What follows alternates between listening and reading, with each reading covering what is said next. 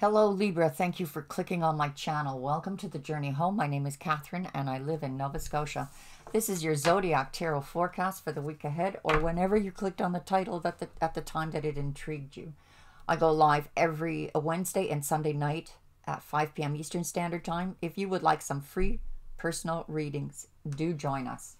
I pull cards for everyone I can get to. We had 3 cards pop up for your message from your shamans, your guides, guardians, angels, ancestors. We have the journey, the seer, and the beloved. Some of you, this is about your journey and recognizing the beloved in everyone you meet.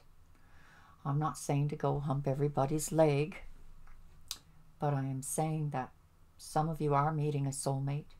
You're about to discover a soulmate. Some of you are seeing the beauty in others, and this is part of your journey, seeing the beauty in others. The seer is also about not just the spiritual sight, the third eye being open. It's that very keen, sharp, intuitive feel to it on this journey that is guiding you to this beloved. Let's have a look at these cards. We've got 3 of summer, 6 of spring, 5 of summer. Happy news that came in. Recognition of who you are, making smart choices. You had success. But there's some regret and sorrow here. But trusting there is a reason for everything that happens. Remove yourself, Libra, from negative emotions of others. Remove yourself from those types. You're going through an awakening here. You're looking at things differently. The seer. Perhaps seeing the beloved within yourself as well. This awakening. This awakening is bringing you to the heart of this reading, which is about a new beginning that doesn't have the baggage of the past with it. Having amazing new ideas. Not being deterred by challenges. Moving forward. Communicating clearly. Accurately. Now, it may be a little stressful, this communication. There's a lot of communication opening up here. Maybe demands on your time, sudden events, changes. It's just a little stressful, but lots of communication. Something that's passionate. Could be communication with someone from the past here. 6 of Cups. It could have to do with children. Return of people from your past. But here's your intuition. The seer has, like I said, sharp intuition. The moon is about having that sharp intuition, epiphanies, insight, the seer. This is also about letting go of fear and worry and understanding the truth of a situation. So there's going to be a revealing here. So up here where it's advising, you know, remove yourself from negative others because of the too much focus on what is worrying you, too much focus on what frightens you. But here, you're understanding the truth, letting go of fear and worry. Could be you're helping others, or you're reaching out for assistance. Maybe you're a little challenged in money issues, or others are feeling challenged in money issues and you're helping them out.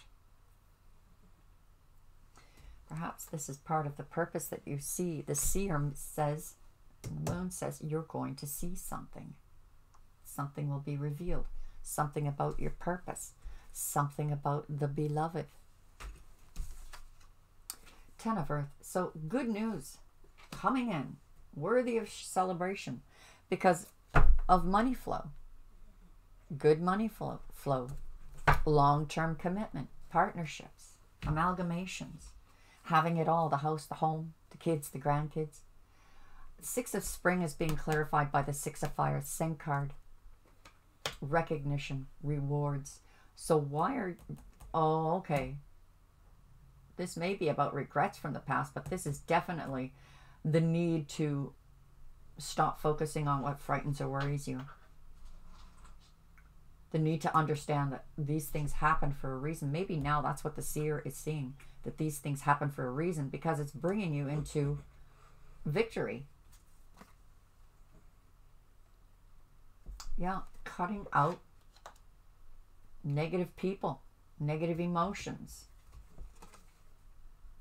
You're awakening to the fact that you've moved on from that. You've evolved from that. You're separating from what you used to be to what you are now. This awakened. Ace of Winter. You're not going to be deterred. You've got this new beginning. You've got new ideas coming to you that are coming. You're being there. There's a download here.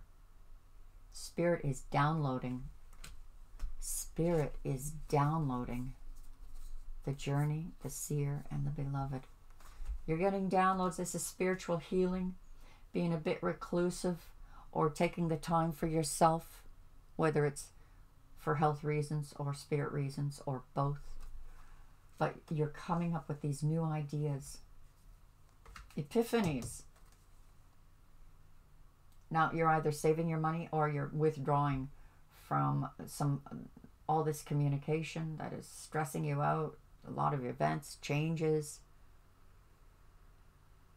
So you're holding on to an emotion that needs to be released. This fear, this worry needs to be cut out.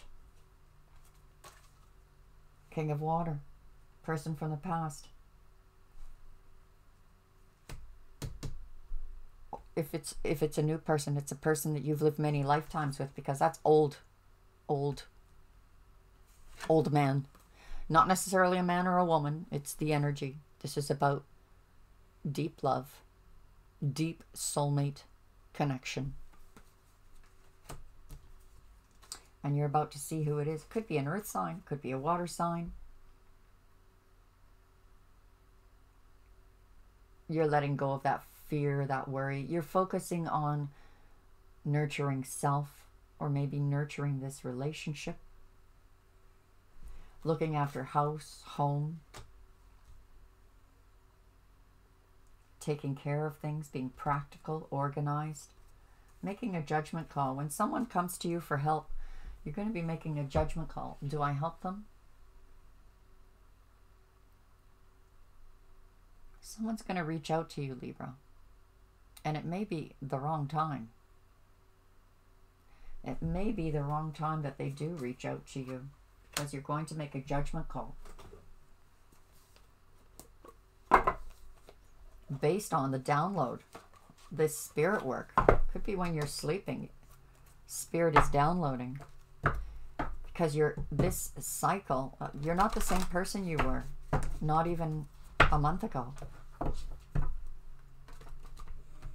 Yeah, well, Libra readings have definitely evolved, changed. What's the advice for Libra in love? What's the advice for Libra in love?